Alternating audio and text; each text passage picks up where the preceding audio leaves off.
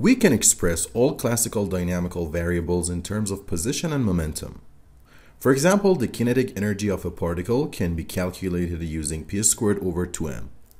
We also know that the expectation value for x and p is calculated by these integrals.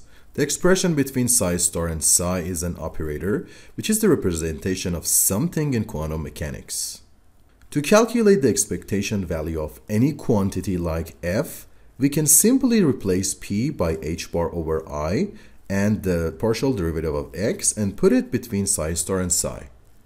For example, to find expectation value for kinetic energy in quantum mechanics, all we need to do is to put p operator, which is shown by p hat, into the kinetic energy formula. And then put the result between psi star and psi and takes its integral from minus infinity to infinity with respect to dx. Now we have the expectation value for kinetic energy. So far we know that the expectation value of momentum is equal to m times the time derivative of the expectation value of position. Now let's calculate the time derivative of momentum and see if it resembles any equation in classical mechanics.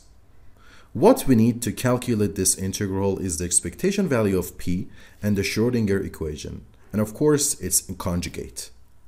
Because if we take the derivative of the expectation value of p, the partial derivatives of psi with respect to t appear.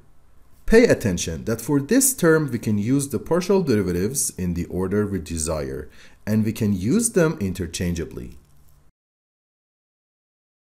Now let's substitute the Schrodinger equation into the integral. It gives these 5 integrals. After 2 integrations by parts,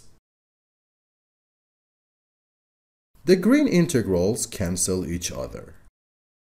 Also, these 2 integrals cancel out. And finally, we have this expression.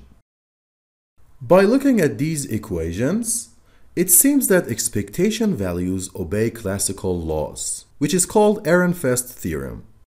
As an example, if we add a constant potential V0 to the potential, psi changes.